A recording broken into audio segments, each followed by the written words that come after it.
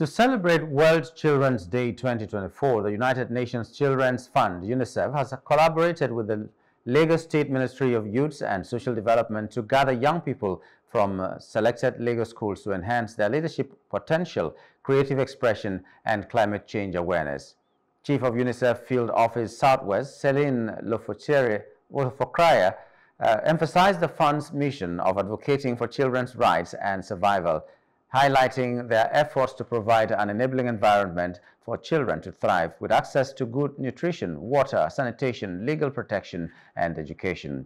According to the Children's Climate Risk Index, Nigeria is one of the top 3 countries impacted by climate change, with over 100 million children exposed to extreme weather patterns that disrupt access to water and education. Adenike Obilano, representing the Lagos State Commissioner for Youth and Sport Development, described this year's celebration as an important symbol of world leaders' unity and commitment to protecting children's rights globally.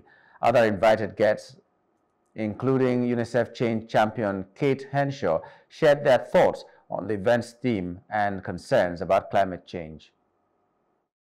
Ministry of Youth and Social Development, in its responsibility and alliance to the vision of the governor, will continue to be in forefront of ensuring a safe environment for children. We are committed to upholding the provisions of the Child Rights Law of Lagos State for the benefits of children. This year's anniversary is the 35th annual celebration of the Treaty for the Convention of Child's Rights around the world, with the theme, The Voices Today, empowering children and young people to lead climate action, was carefully selected and well-timed, considering the issue of climate change around the world. World leaders, including the government of Nigeria, and in particular, the Lagos State government, are working assiduously to mitigate the effects of climate change in our environment. Child's rights are human rights, and they are non-negotiable. Upholding these rights is essential for creating a better world now and for the generations to come. Today we are celebrating World Children's Day. It's a very important day. It's the most important day for UNICEF globally in the world. And it is important that we focus this year on climate change and its impact on children. We do, in everything we do in UNICEF, work in support of governments. We do that because we know no one can do everything alone.